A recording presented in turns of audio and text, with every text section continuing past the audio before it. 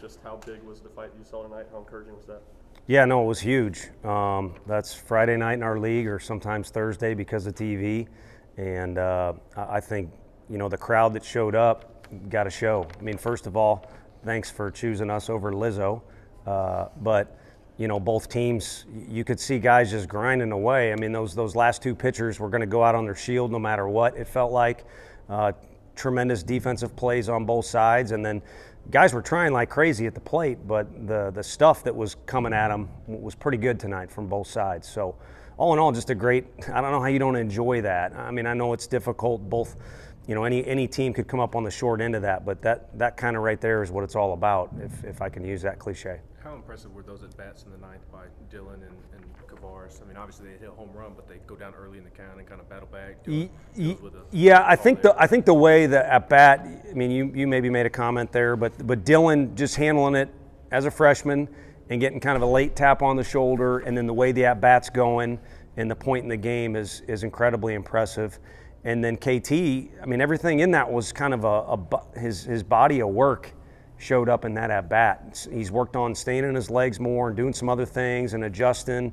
And it's nice when kids get rewarded when they're determined to put in hours when no one's watching.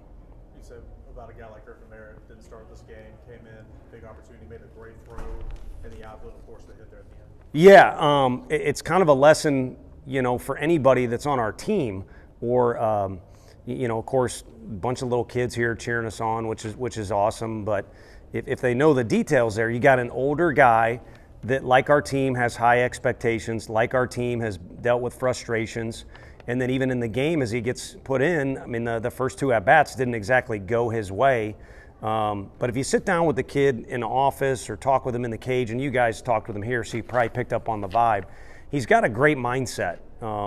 It's even-keeled, but also he's kind of leaning forward a little bit. He wants to be aggressive towards what he wants to do, whether it's be a good teammate, be a leader, be a defender, be a good hitter. And that was one of about 4 or 5 big-time highlights for us, was just his effort off the bench and the attitude that he maintained. What was it like to see the celebrations of guys homering, rounding first, the dugout coming alive? Seems like it's been a good minute since that energy's been there. Yeah, it's an opportunity for them to come together, and you can preach that, you can say that, you could have a team meeting, which they haven't had, and hey, we got to rally around one another. But you got to play the season. You got to have some things go on, and so often, the guys have showed up to the park, and the game is going to be your competition every day, and the game is very challenging. And we always talk about our conference in particular too is very challenging. So you take it up a notch, and then you talk about all the external things that come with this year. There's so many. It's insane. When you battle in those two, now there's kind of a compound effect. And if you just boil it down to, I got to be there for my guy next to me. So I don't have time to get deflated. Or if I do, the guy next to me helps pick me up. So I got to pick him up the next go around. So to me, the big theme of it all is it's an opportunity to come together. Because we played a game like this against Boston College, who I'm sure is winning a bunch of games at this point. And that's an opportunity to kind of come apart a little bit when everyone's frustrated with one another.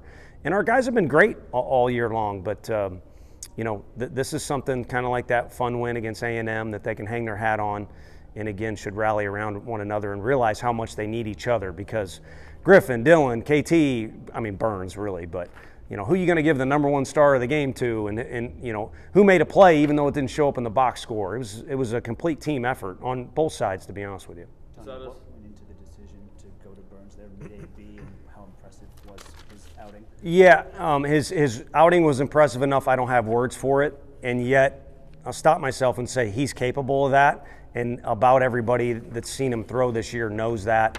The stuff has ticked up even a bit from last year, but to take in stride, hey, we're not sure what your role is in Fayetteville, Arkansas, and kind of be relaxed and take it in stride and then throw well is one thing. But then tonight, which I hope he didn't make me look too dumb, but when I just tap him on the shoulder all of a sudden and like, do you want this or not? And he says, yeah, and goes down there, gets ready pretty much in a hurry, and then comes in that situation that, Sewell, he was kind of teasing me, don't you trust me out there? And we trust him, but he had dealt with a little bit of a hand issue against Arkansas, and it kind of popped up again. So again, it's hard not to put the ball in the hand of the guy that we did, and overall the circumstances dictated that, I felt. What's been the biggest difference for Chase these last 2 weeks coming out of the bullpen? I think he just needed a reset. You could argue a little better command against Arkansas, at least with the off-speed stuff. Obviously tonight, I mean, the crowd helped our entire team. The situation did as well, but it kind of had that vibe like, I'm not letting you guys lose. And that meant everybody that's in the park and everybody in our dugout. So the stuff obviously ticked up a little bit. I'm sure all the guys will talk about as he hit 100 rather than talk about winning the game. But that part was fun. But I think he just needed a reset. I mean, if you look at his body of work prior to this, a lot of stuff kind of hit a downward spiral because it's so frustrating. It kind of mirrors our team.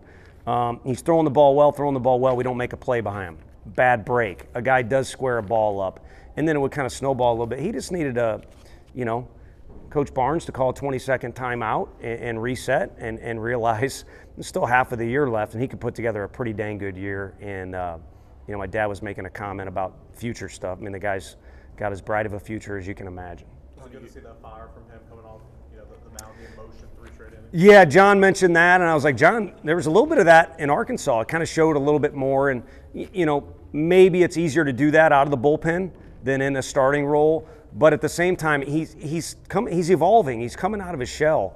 That foundation of his college career and career in general of what went on last year is never going anywhere. He was very mature. He got a ton of great experience. He was a good teammate. He led to a season that was, something that everyone was proud of and was a big part of that. And now it's about building off that. And sometimes as you move forward, it's sometimes like a guy that gets stronger as a hitter. There's other ways to look at it too. A kid that's growing into his body. I think he's growing into his stuff and growing into his career a little bit this year. And again, it takes 2 to tango. Some guys have been fired up to hit him and done it well. There's times where we could have been better behind him, some quirky circumstances. But the guy at the end of the day is one that you want with the ball in his hand when the game's on the line. Tony, you've talked about toughness with this team and wanting to see it, to be down to your last strike against a team like this and be able to come back and win. How encouraging was that moving forward that you've seen this in your guys now? Very. And you can measure it by that. If you're going to measure toughness and they're going to do it in the locker room based off results, there's going to be a lot of roller coaster stuff. And that's been a little bit too much of a theme this year of being a roller coaster. I think the toughness in this game and that we needed stemmed from Andrew Lindsey.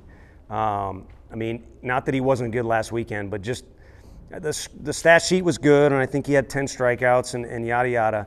But just the courage he pitched with, and that was Coach Anderson's word. He gave us courage, and it kind of disseminated, if that's the right word. Let's act like it is, throughout the dugout, and I think it bled onto the field. And again, he kind of set the tone with just the way he competed. Yesterday kind of seemed like you were looking at this weekend as a fresh start for the second half of conference play. What does a win like this, especially how emotional it was, do that for that fresh start? Yeah, it does a lot. I mean, at first it does, we talk about it gives the guys something to rally behind and realize, that there's a lot of ball left to be played. And then it gets you started off on the right foot. And so often we've talked, us as a group, how'd the weekend go, yada, yada.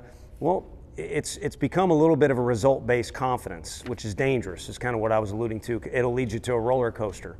But everybody, I don't care if it was Kobe or everyone's a little bit result-based confidence. When it goes well, it's easier to be more positive and be excited about coming to the park and realize what you're capable of doing as a group. So it helps. And at the end of the day, these guys should know full well what they are capable of. And they should know what their best attitude and their best approach is, and no one else gets to interfere. Thanks, Coach. Thanks, Tony.